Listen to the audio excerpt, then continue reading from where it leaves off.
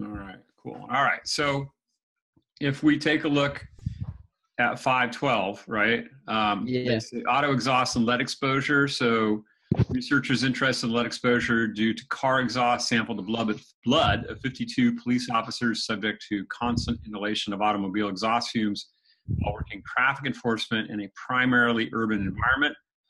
The blood samples these officers had an average lead concentration of 124.32 micrograms per liter and a standard deviation of 37.74 micrograms per liter. In a previous study of individuals from a nearby suburb with no history of exposure found an average blood level concentration of 35 micrograms per liter. And then the 36 here, that's just the reference, so we don't need that. Is that the sample size? No, the sample size Oh. was 52, if I 52. remember correctly. Yeah. Okay. That's just the, I just cut and pasted out of the book. That's the link to footnote 36. Oh, okay. Is all that was, okay? So in part A here, they want us to write down the hypotheses that would be appropriate for testing. And I wrote it down, or I wrote it to what I thought it was, and I put the null as mu equals 124.32 UGL. Okay, so hang on. Let's talk about that for a moment, okay? So what we're looking to show is that the police officers are different than the general public, right? Mm-hmm. So their exposure is causing an increase in the the micrograms of lead in their blood, right? Yeah. Okay, so who would be the general population? Would they be the 124.32 micrograms, or would they be the 35 micrograms? The 35 micrograms. Yeah.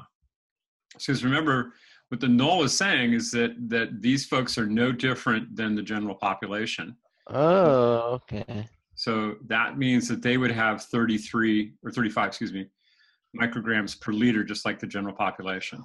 So in English, that would say that there is no diff in lead content in their blood, right? Like the UDiff, like the book was saying? Yeah, you can. Yeah, exactly. Yeah, you can think about it as mu difference, but this is a little. That's getting a little ahead of us. That's where we're doing a paired t-test. But we'll come back to that. Okay. So, but there's no difference in lead content in the blood of the police officers, and so let's just do PO for police officers. Okay. Sounds good. Okay, in police officers versus the general public. All right. That's really what the null is saying. And so what that would mean is that the average blood level, the blood concentration of lead in the general public is going to be the same as it is for the police officers. So this mu right here, right? Mm-hmm. That's the mu right here is for the police officers. So that's the average concentration for the police officers. That's the population we're testing as police officers. Oh, so we're not testing for other people? No, it's just that the researcher is trying to determine whether or not the police officers differ from the general public, right? And so what they're saying is, okay, if we take the population of the police officers, that's this mu right here. That's them folk. That's the police officers. Okay, so that population, this mu right here, the same thing, and that's the population average concentration for police officers of lead in their blood. Oh, all right. I had it the other way around in my brain. I was. Well, it's not a simple thing, and that's why if you notice, I keep asking this question over and over because eventually it's hopefully going to make sense. You know, like what is the null, what is the alternate? We get that in our discussion questions quite a bit, and it's not always a straightforward thing to come up with. But the thing to remember is that the researcher for the alternate hypotheses, right? They're looking at a particular population. In this case, our population, that is going to be the police officers, isn't it, right? We're talking about police officers here. Okay, yeah. I only said oh because now it's like clicking, like now the calculations are a lot more simpler. Why they make sense the way they go, right? Okay, Yeah. so mu, what our researcher suspects is that the blood concentration, the population blood concentration of the police officers, that value is actually greater than it is for the general population, Oh, 35 okay. micrograms per liter. So that's all of that is really important stuff, because what that does is, by getting the alternate hypothesis set up correctly and with all the proper numbers in there, it gives us the distribution of the null hypotheses, and also gives us the direction of extreme. So one way of thinking about this is that what the null gives us is the distribution that we're going to be testing our hypothesis in, okay? So the distribution of HO is given really by this statement. It's telling us that the mean is equal to 35 micrograms per liter. The alternate, it's an M, not a U, because the book has it as some weird looking hang on, font. Hang on, let me go over to the book. Let's see. Because I have it as UGL. Yeah, it's actually a mu. Oh. It's a mu. It's mu for micrograms. Oh, okay, that's that Greek letter gets used in a lot of different places. So okay. Well, but key point that you want to keep straight is that the alternate hypotheses, that gives us the direction of extreme. So like an outlier? No, it tells us which way we're going to calculate our p-value. Oh, so in this case it'd be 1 minus. Oh wait, we're 1 minus PT. Yeah, but you're getting way ahead of us there. Yeah. You are Sorry. right, Damien. But we'll slow down a little bit there. We want to talk about it in terms of the distribution first. So yeah, the distribution that the null purports that we can go in and test our hypothesis in is this T distribution right here. That's going to have degrees of freedom equal to 52 minus 1, right? Or 51. Yeah. Okay. And that's centered at 0, all right? Where 0 is 35 if you go and set it up, okay?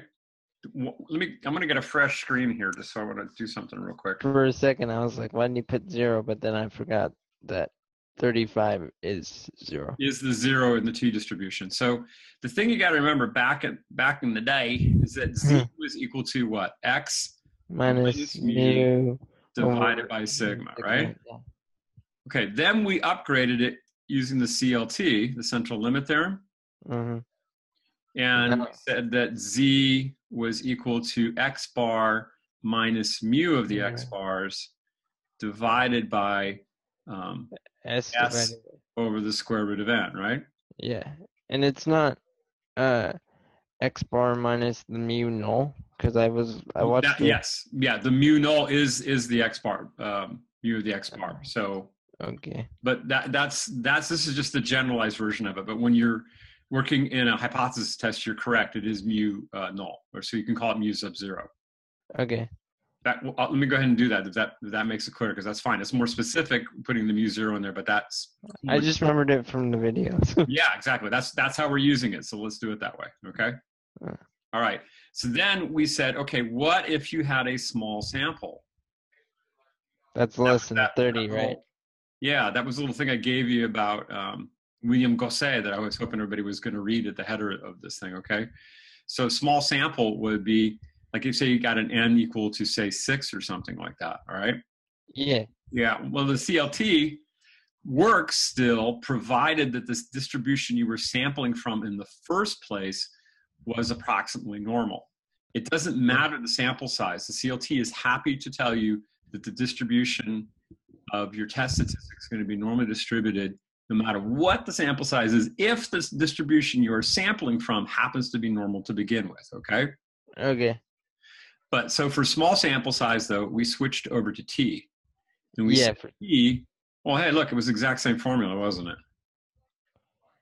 Yeah. It didn't change the formula at all. I still wrote it down. Yeah. It's just if the sample size is small, right? You use T instead of C. Right. And when we talked about it, the heavy tail idea. If the black one here if that's Z, in other words, that's N of 0 by 1, right? Yeah. Okay, then if say you got an N equal to 6 in the T distribution, then the T distribution is going to look not quite unlike, but similar to But that. it's gonna have fatter tails, right? Exactly, yeah. So that's T with your degrees of freedom equal to 5. Good job about the heavy tails, because that's an important thing to remember. All right, so, but here's the thing that the central limit theorem gives us. It says that as N gets really big, T goes to Z. There's no difference between them. And that's when they get bigger. When N gets bigger. Or I'm sorry, I meant to say N. Yeah, you get a big sample size. And really, to tell you the truth, it's as N approaches 30. You don't even have to go out to infinity. Yeah. It doesn't take much more than 30 because the central limit theorem kicks in about then, and you're pretty much guaranteed that that distribution is going to be happy. Okay. Yeah. All right, so let's go back to the problem at hand. All right, with that quick review. So Okay. this distribution right here is a T distribution with degrees of freedom equal to 51. We can calculation in Z, and we would get basically the same number. They're pretty much the same at this point. Okay. Mm-hmm. But that said, we're going to have to go find out what our observed T statistic is, which I've been calling TOBS for T observed, right? Oh, T dot obs. Yeah. And once we figured out what that is, right, then this shaded region to the right of it is going to end up being our p-value. And then we do the test like we did in the lab, right? Yeah. Well, we don't need. Well, in fact, we can't use the test like we did in the lab because our studio, well, in R, I should say, not our studio. R is designed to be used in the real world, and in the real world, you have the raw data. We didn't get the raw data here. It's a textbook problem. All they gave us was the summary statistics. They just gave us X bar, S, and the sample size, and what the purported population mean is. In other words, they gave us summary numbers, but they didn't give us the data.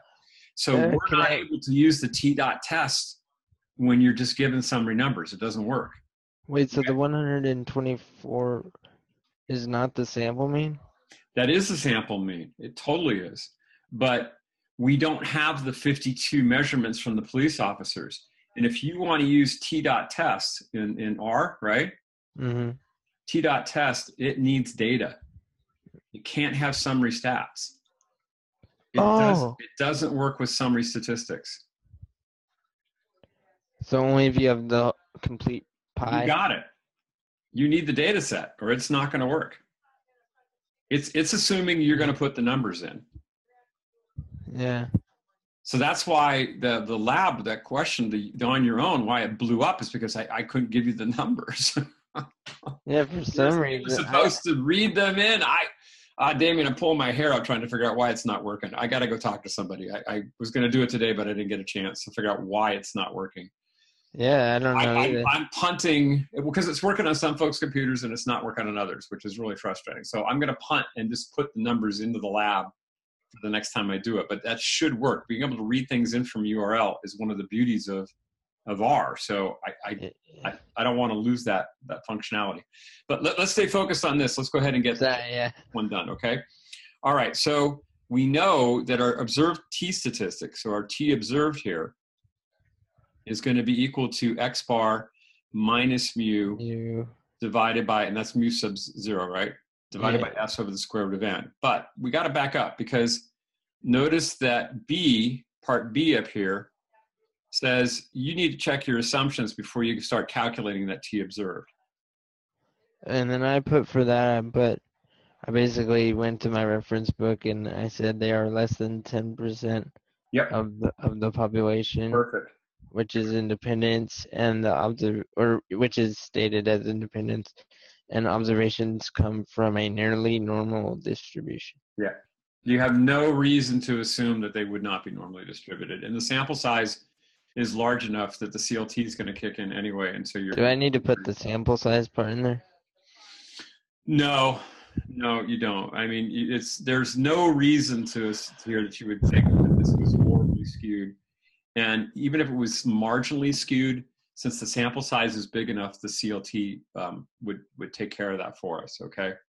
Okay. But what you've written is fine, but we do need to consider that, okay? So I just quickly wrote down, it's less than 10%. We can, I'm just really briefly here, we can assume normal, all right? But we need to address those. So when I wrote it up, put a little more verbiage in that, but that's basically what you need. Yeah, you said explicitly, so I answered explicitly. Yeah.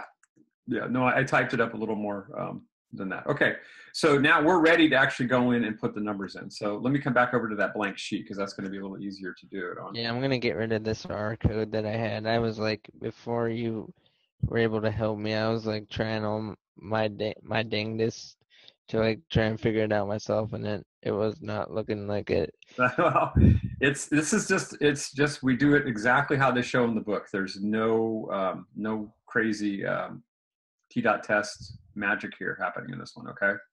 Okay. All right, so here we go. So you help me out now. You get to read some numbers for me. What was the sample mean? What was that? 124.32. Let me double check that before I. 124.32. Okay. Then I'll put the units here. That's in micrograms per liter. And what about the standard deviation? What'd you get for that? 37.74. And then the units, the mu GL thing. Right, exactly. Okay. And then our sample size, we know that was equal to 52, right? 52, yeah. And then the null hypothesis purports that it's 35. Right, 35 micrograms per liter. Okay. All right, so we're going to plug all of these numbers over here into, and this is going to give us back our T observed once we do that. So okay. So parentheses, I'm gonna write it down as if I was typing in an R, okay? Yeah. 24. I'm just gonna have to listen to you because when I switch over to R, it takes the whole window. Yeah, no, we'll go over there in a minute. We're gonna write it down here first. I always recommend you write it down first, then you go over to R. Yeah. Because I tend to make mistakes if I don't do that. And then divide. I remember another. Open a parentheses for the denominator. And yeah. So that's going to be what? The 37.74, right? And then this, then divided by the square root of the 52. Right. So SQ RT 52 of 52, close parentheses, okay? Yeah. All right, so that's going to be our TOBS, or our T observed. So let's go over and do that in RStudio, okay? Okay. Yeah. So anticipating that I was going to be doing this with you, I already typed it in. Oh. So I gotta. I'll let you catch up. No worries. Yeah. No, I was. Okay. Well, I didn't know if I was going to be able to get this done. I was working on trying to get it done and posted for you before the office hour, and that didn't happen. So do I put T.obs before I put all that in? That is your call. I do that to store it. I like to have that number where I can get to it. T.obs. I recommend you store it into something. So TOBS is a great. T.obs means T observed, or you can call it TOBS or whatever you'd like to call it. So I do T.obs equals and then yes, that whole thing. Right, and what that does is it stores that result into TOBS for us. Okay. Okay. Yeah, probably what I should have done, what I didn't do, is make it echo that too. So I'm going to put a TOBS in here. Darn. It made the window really small, so I gotta like try and find how to make it big again. Because now okay. I'm like, yeah, no worries. We have time. I mean, I think you're the only question I've got so far tonight. Nobody else asked anything, so it's kind of sad.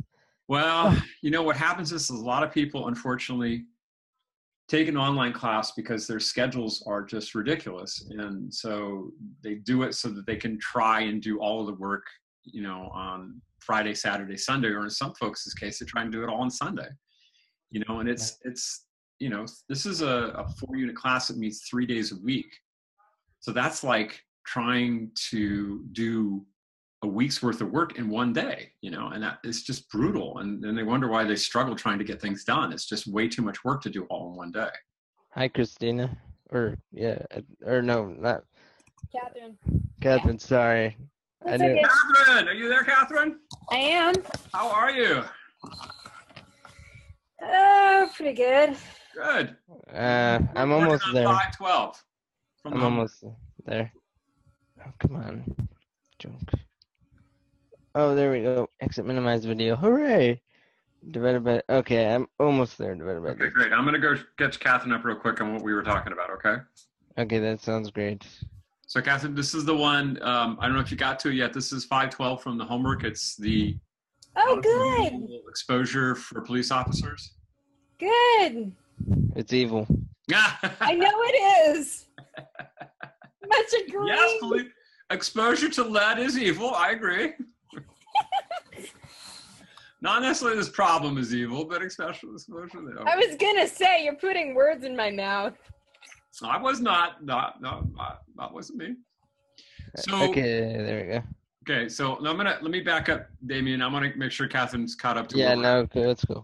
Okay, so we're basically we did the first part. We wrote down the null and the alternate hypotheses, and basically in English, what the null says is that these police officers that are breathing, inhaling automobile exhaust all the time, that the average lead content in their blood is no difference. There's no difference between that and in the general public. He's gonna. Hey, my dinner's done, so I gotta go eat. But this will I'm be recording it. I'll show you the You just log in after you get done, Damien, and it should be posted. It takes about an hour or two for me to get it posted because it's got to save it and all this crazy stuff. Okay. Okay, cool. Thanks. All right. So, Catherine, I'm going to back up. This is me and you. We'll get caught up, and then I will finish it off with you. Okay. Sounds Okay. excellent. Okay. Great. All right. So, the main point with the null is that it's talking about the population blood level of lead in the police officers. Yes. So that's what our researchers are doing, okay? And they're saying that it's bigger than it is for the general public. Yes. So the null hypothesis would say, well, no, there's no difference between the police officers' lead content in their blood than there is for the general public. So that means the police officer's mean is 35 micrograms per liter. Right. Researcher says, oh, no, au contraire, it is greater than 35 micrograms per liter, okay? It's bigger than that. That makes sense. So once we got that, we're stoked because we got two things that came from that. We got the distribution of the null, so that's what's over here. That's our null distribution right there. And we also got the direction of extreme. So the alternate hypotheses, when we look at that inequality symbol, it gives us an arrowhead that tells us the direction of extreme. So we know this is a one-tailed test to the right. That's a really nice trick, is that if you look at this inequality symbol right here, it's pointing to the right, which means we're one-tailed to the right. Another way of thinking about it, which is in many ways more satisfying, is that you're saying that the mean, the actual population mean, is not here, but it's to the right of it. It's over to the other side of it. It's bigger than that, which means it would be to the right of 0, because 0 means that you don't have any disagreement that you have the same population mean. Okay, so then I'm going to take you over just our studio. We have to explicitly state and check all the conditions necessary for inference in this data before we go any further. So there really are only two things we got to talk about. The first one is we got to talk something about independence. All right, we got to assume that our sample size is such that it's not taking more than 10% of the population. And so 52 officers, we're talking about the population of police officers, that's probably going to be quite a bit less than 10%. So that's a safe assumption. So we got that part. And then the second one is, well, the sample size is greater than 30, so we don't really need to be too concerned about the original population being normally distributed. But that said, we don't really have any reason to suspect that the distribution of lead among the police officers would be horribly skewed one direction or the other. The mean and the standard deviation, the ratio of those two isn't too bad. That's one of the ways that they look at it, is they look at these numbers here and say, look, the standard deviation was 37, the mean was 124. That means that there's not a huge amount of variability in the distribution with respect to the mean. So safe bet that both the assumptions are made. Okay, you good with that? Can we roll with that, or you got questions on that part?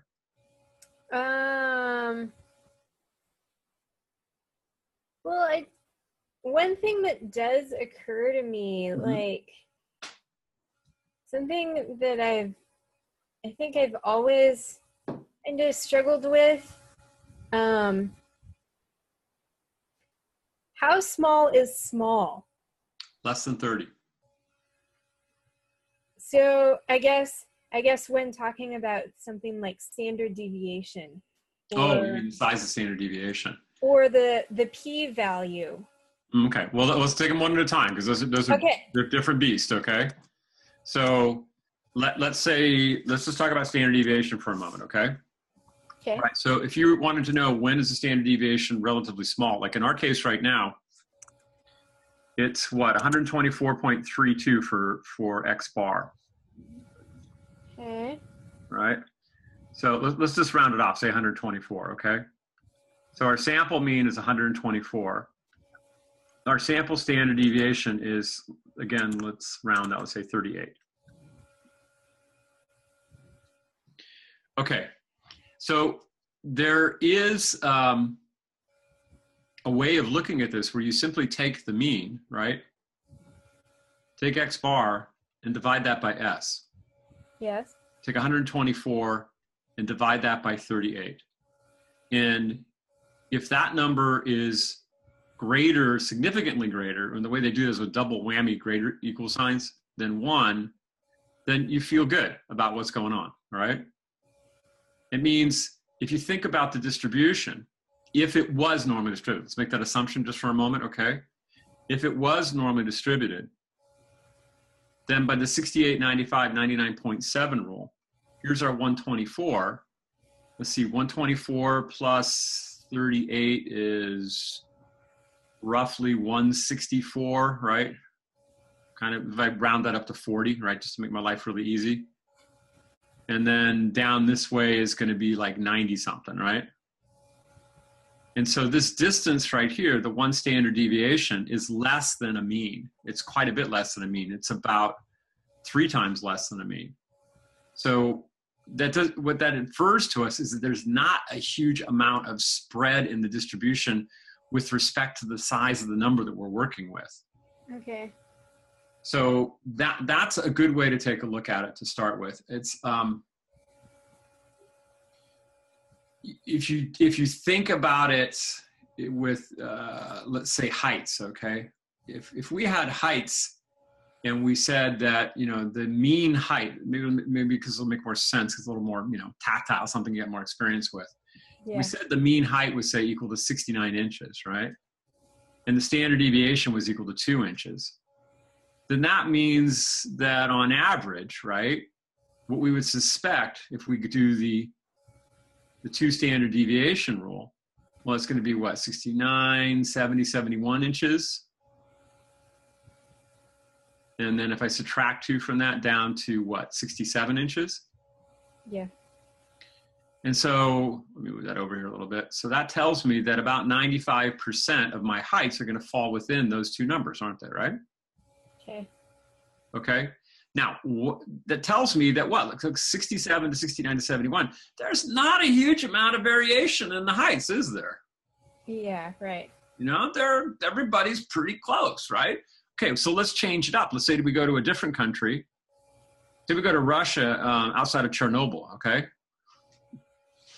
And there's been some weird stuff happening there because of the spillage from the nuclear power plant, all right? Right. Okay, and now all of a sudden, let's say sigma is equal to 40 inches, or S, right?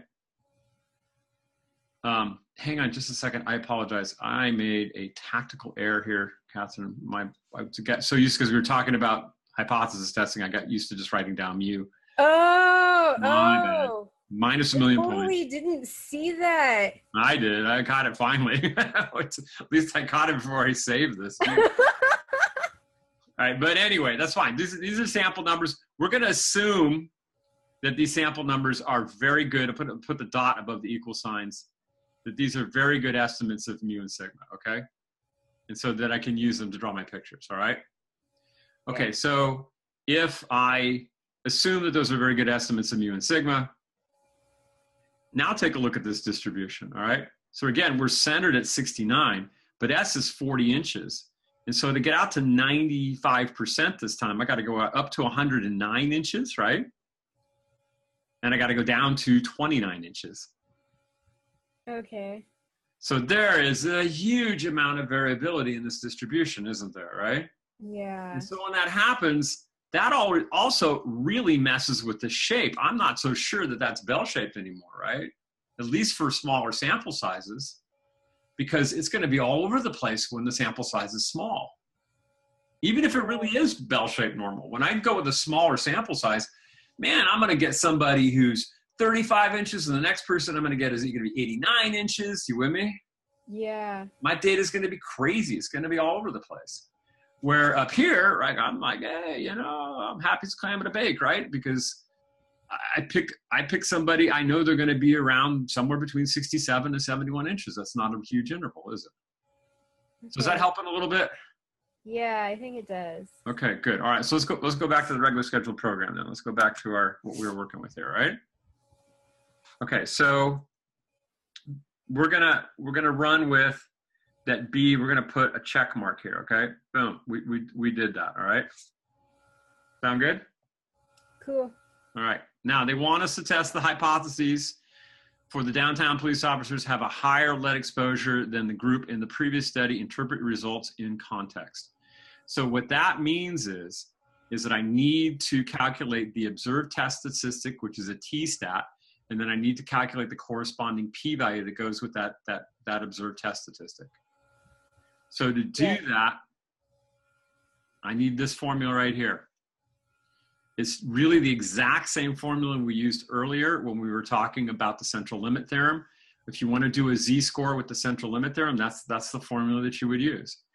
Z and T are kissing cousins. They're really doing the same thing. They're measuring how far your sample mean is away from the hypothesized mean in units of standard error. Another question about that. Mm-hmm. In the book, where did the book go? That's great. In the book, I saw a formula for. Can you give me the page number? If I can find my book, 1 second. Okay.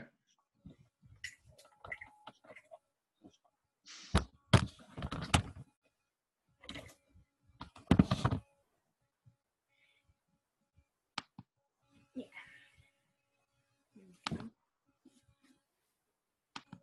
So page 235? Yes. All right.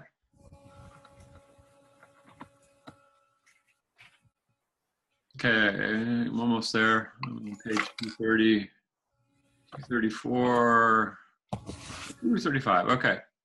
All right. So, yeah, there we go. There's the t-score. Is that the one you're talking about? The one that's on example 5.21? Yeah, and I was looking for the formula that you just wrote, but I found this instead, and so I was really confused about the difference. Well, because they didn't show their work. That was mean of them. Well, I think what threw me off was that they didn't put a square root sign. I mean, oh, I see what you mean by not showing their work. Yeah, they did. They just did the calculation. That's why the square root sign's not there. They've already used it. Okay. So this is for a paired t-test, but the paired t-test test statistic is identical for a single mean, because what you're doing is you're just going to go make a single mean by finding the differences between the before and the after. Yeah. Okay. Hey, so what page is the formula that you wrote on the whiteboard? Oh, I got to scroll back up. It's going to be like in the 20s in the previous section here, before paired data. So let's back up. Scrolling up. Is it close to the beginning of the chapter? Yes. It's one of the first things they do as soon as they come out. They talk about the t-distribution. That would make sense. but I couldn't find it when I was looking. Yeah, I'm cutting closer here. I'm smelling it. Introducing the T distribution. Oh, maybe it's in the pre. Oh, that's a good point. You know, Catherine, I'm beginning to wonder where it's at myself now. I mean, I found that exact formula online when I No, I know, but it should be right here, someplace in a box in the book. Yeah, exactly. I mean, we use this thing so much. And so the difference between what I was seeing in the book and what I was seeing online really confused me. Yeah, well, the paired stuff.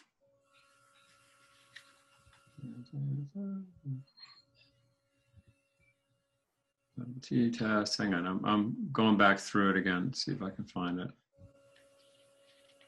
T-score. Ah, well, okay, it's kind of weak, but they tell you on page 227.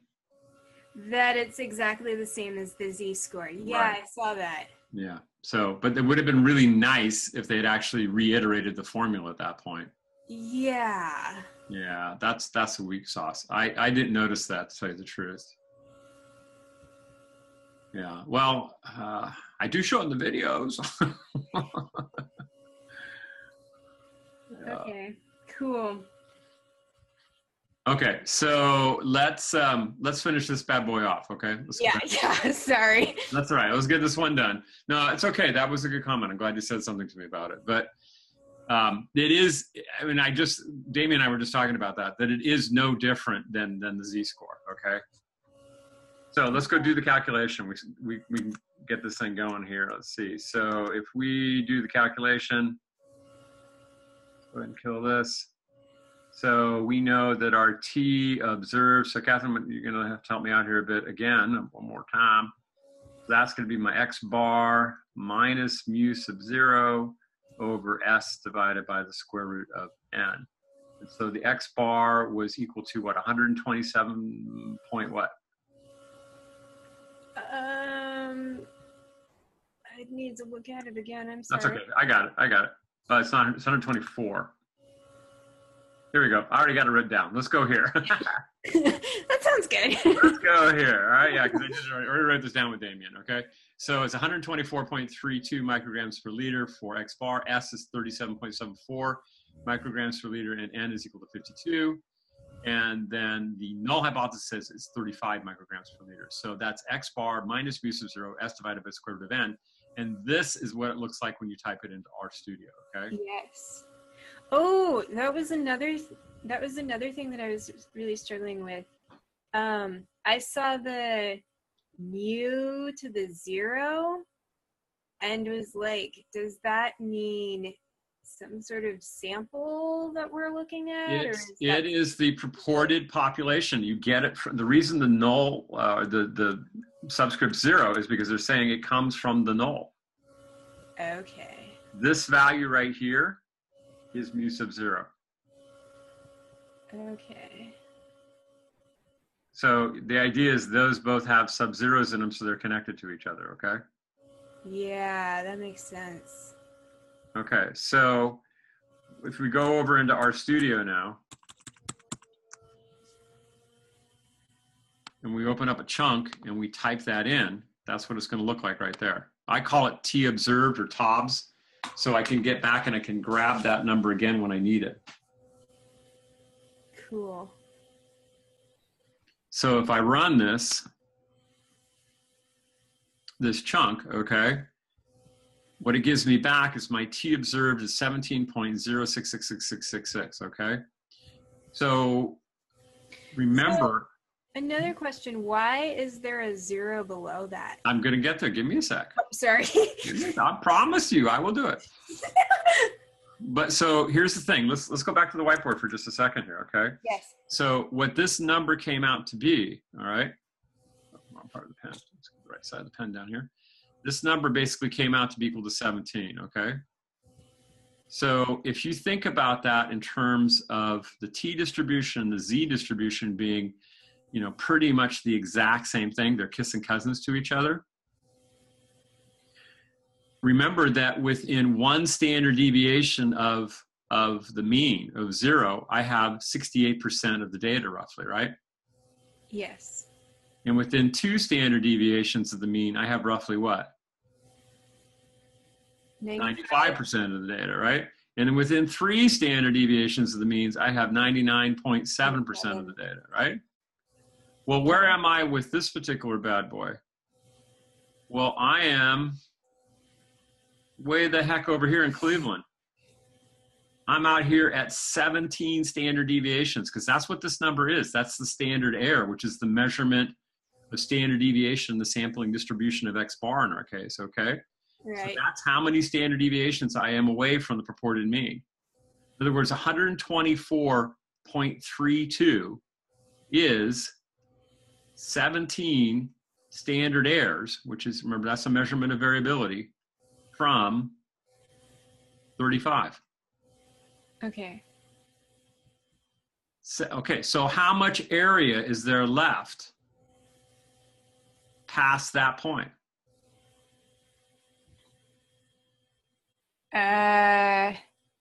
Wouldn't it be effectively 0? The crowd goes crazy. Yay!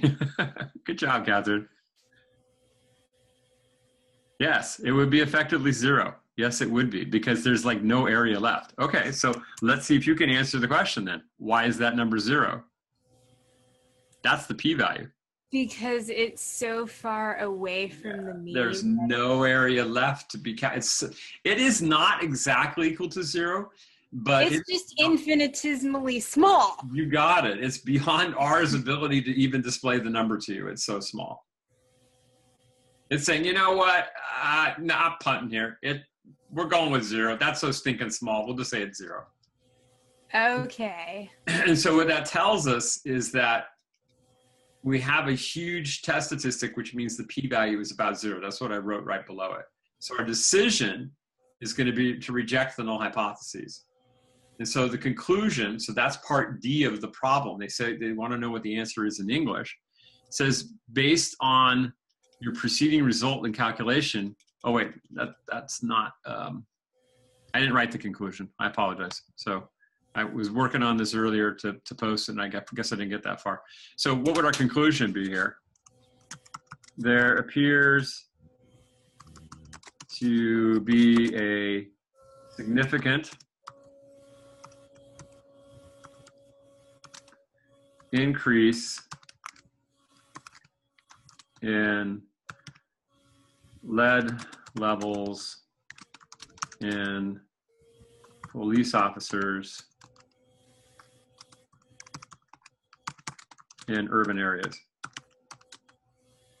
Because remember, these guys, the population of interest is police officers in urban areas. Yeah.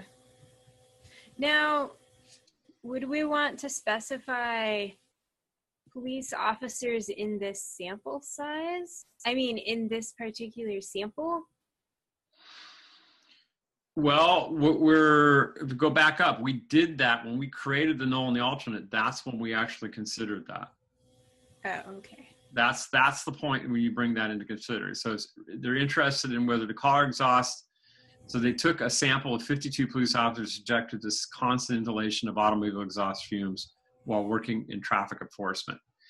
So they didn't, in primarily urban environment, they didn't tell us if they randomly selected all 52 from one urban environment.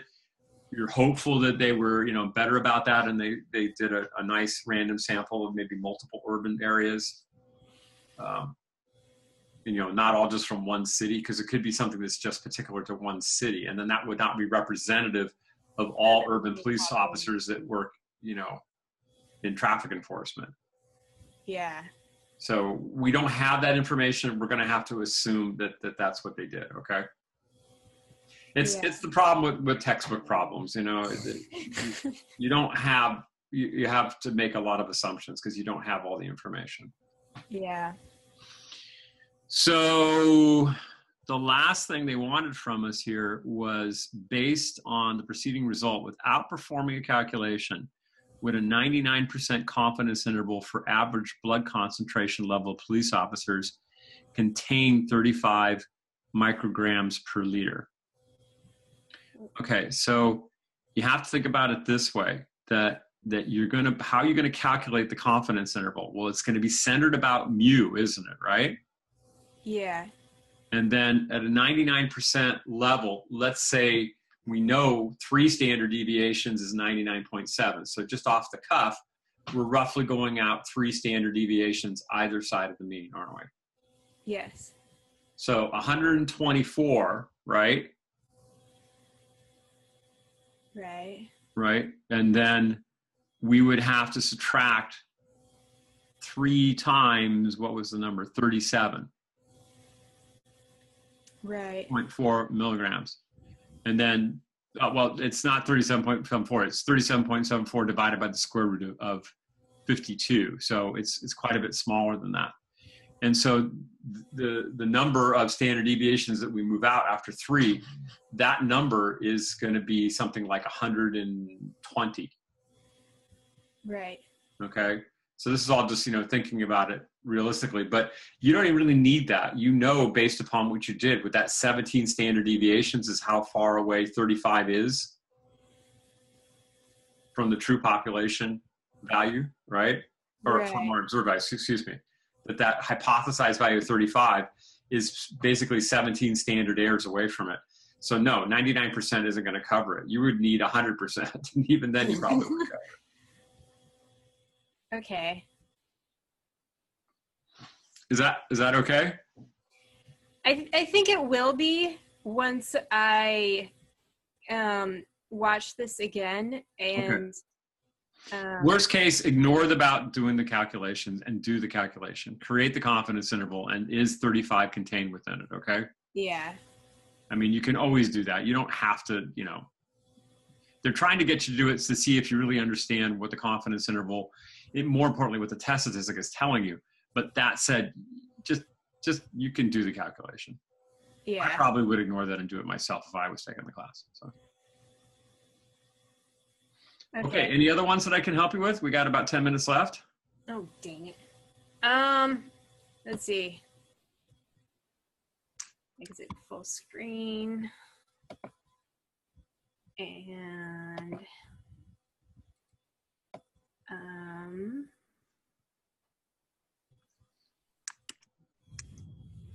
any ones from the homework in particular?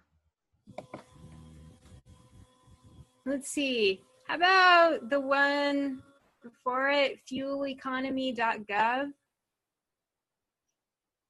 5.8? Yes. Fuel efficiency of a Prius. Right, yes. Okay, so the official government source for fuel economy information allows users to share gas mileage information on their vehicles. The histogram below shows the sample mean is 35. Let me go ahead and get that problem up here so it's going to be easier because we need the histogram. So that's 5.8, correct? Yes. Okay, give me just a sec here. 518, 513, scrolling. There we go, 5.8. Okay, so I'm gonna move the book over where we can see it on the screen. I have 2 monitors going, and so I would head it over in the other monitor. So, all right, there we go. All right, so the economy.gov, blah, blah, blah. Okay, the histogram below shows the distribution of gas mileages in miles per gallon from 14 users who drive 2012 Toyota Prius. The sample mean is 53.3 miles per gallon, and standard deviations of 5.2 miles per gallon. Note that these data are user estimates, since the source data cannot be verified for the accuracy of these estimates are not guaranteed, okay? So these were not done scientifically is what they're saying. This was no scientific method where they were controlled. These are just what people reported. But nonetheless, they're probably usable numbers, all right? We would like to use these data to evaluate the average gas mileage for all 2012 Prius drivers.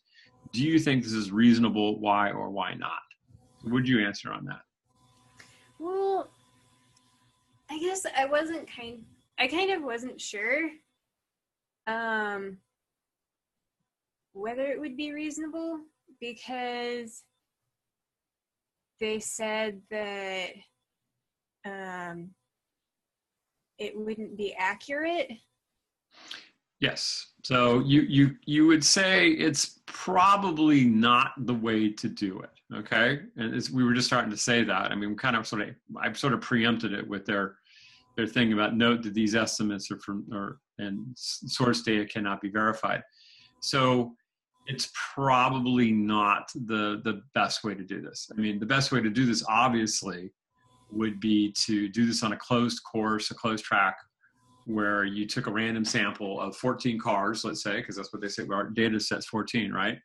And went out and drove the cars on the same course and then got that. So you were comparing apples to apples, right? Yeah. And, so it's probably not the best idea, okay? So we can do it, but I would not, let's put it this way, I would not publish it. Right. I wouldn't be using this. I wouldn't be putting in the headlines, oh, Toyota overestimates their mileage or underestimates their mileage based on user input. I mean, Wouldn't put it in a scientific journal. No. Peer-reviewed journal would kick this back in a heartbeat, okay? Yeah. Like, nah, your data sucks. You need to do this over. Okay, so the EPA claims that a 2012 Prius gets 50 miles to the gallon, city and highway mileage combined. Do these data provide strong evidence against this estimate for drivers who participated on fueleconomy.gov? Note any assumptions that must make as you're proceeding with the test. Okay, so first assumption is the independence clause. This is definitely way less than 10% of all the Prius drivers, okay? There's way more than 14 of them out there on the road. So we've got the independence clause. We're not violating that. Whether the distribution is approximately normal, well, I mean, we got, approximately normal distribution from the histogram, right? Right. So even though our sample size is small, we can probably be, reasonably assured that that it's a distribution is approximately normal. So using the T distribution here is warranted, okay, from that standpoint. With all, of course, the caveat what we said in the previous problem about the quality of the data, right? Right. Okay. So what they want us to do is basically, when they say, does it provide strong evidence against this estimate? Well, that's a hypothesis test. That's what they're saying. It's another way of saying it. They say, is the data statistically significant? Does it provide strong evidence against the null? Those sort of things. Yeah. They're not going to use the word null here. I mean, but the null is that the average mileage is, as the EPA says, which is 50 miles per gallon. The alternate, since they didn't really tell us which way they think we want to go, it's not fair to look at the sample number and to set the alternate based on the sample number. Okay, that's not a good way of doing it.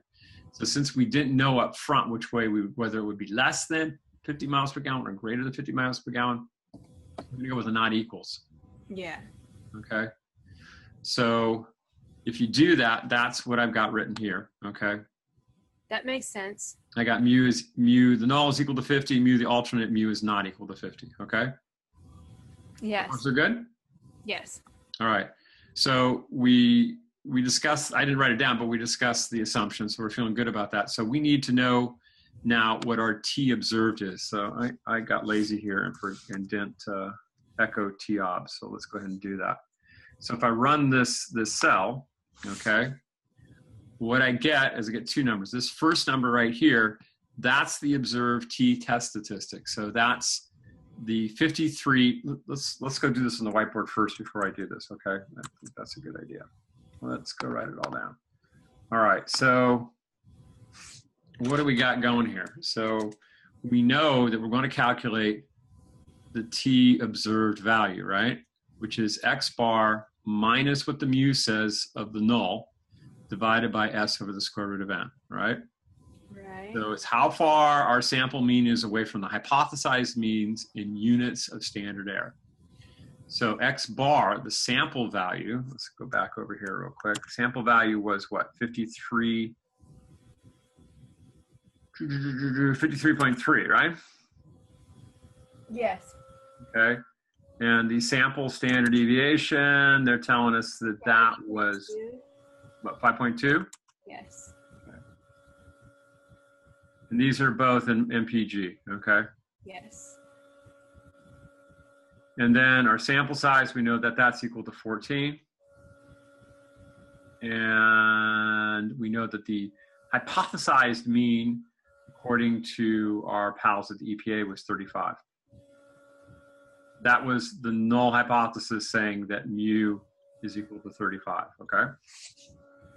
All right, so we come over here and we do the calculation, and so that's 53.3 minus 35, that's what's in the numerator, right? Yes. Divided by parentheses 5.2, which is the sample standard deviation, divided by SQRT of 14. Yes. All right, so that's what we're going to enter into R to get back that calculation. So take a look. That's what I got going right here. Yes. That's that number, okay?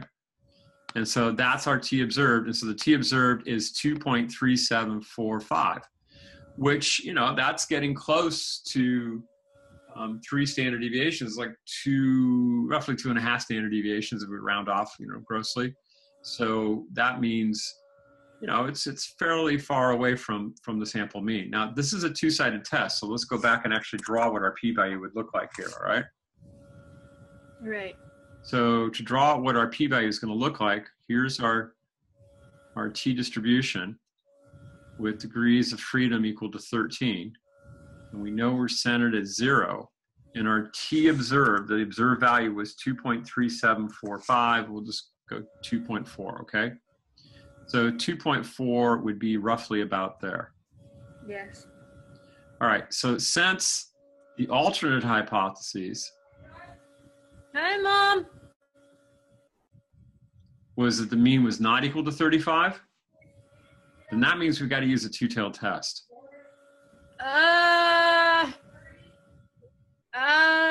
Can I talk to you about it later? At 9 o'clock, maybe? 5 more minutes and we'll be done. Oh. Tell Mom 5 minutes and we're finished. How about in 5 minutes? Okay, all right? Okay. All right, so I'm going to shade in the p-value, all right? Since it's a two-tailed test, you got to take that p-value, that area that you found over here, right? Whatever that was, and you got to double it. Yeah. All right, so the way you calculate that is by using PT. So if I use PT, I got to put in 2.4, which is the number, right? That's my value. And I got to put in my degrees of freedom, which is 13. Now, unfortunately, if I put that number in right there, right, what it's going to give me is this. Because remember, it's like you got to take one away from it. You got it, because it's like everything else in the world of probabilities. It's always the left tail that it adds it up to. Okay, so yeah, I got to take 1 minus that, and I do 1 minus that, and what that's going to give me is it's going to give me now. It's going to give me that red area. Okay, it'll give me that part right there. I was trying to remember how that command went. That's good. Yeah. Okay, now notice since it's a two-tailed test, though, I've only given you half of the area, right? You follow me? Right. Look, I only gave you this, okay? And since it's a two-tailed test, I got to double it because I also have to add in that part of it too. So the p-value is both those pieces. It's this piece right here, and it's that piece right there. It's both of those combined, okay? Yeah. So to get that, what I'm going to do is I'm going to go 2 times, I got to put the star in there, it won't work, 1 minus PT, 2.4 by 13, close parentheses, close parentheses. And that will give me back my p-value. Okay, so let's go check that out and see what it gives. That's what the 0.0366511, et cetera, is. Right. Okay, now I cheated. Instead of doing 1 minus, if this number up here was 2.4, right? And we're symmetric about 0, what's that number right there going to be? 2.4. It's negative. Negative 2.4. Yeah. Okay, so notice, see what I did? I mean, that's kind of schleamy of me, but I'm lazy, all right? So instead of doing the 1 minus, I just put in the -1, got the area to the left, you following me? And then doubled it. But here, this just to prove to you that I'm not lying to you.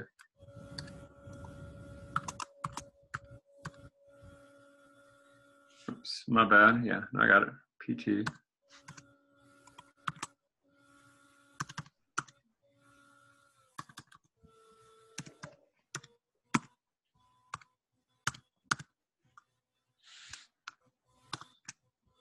See, same number.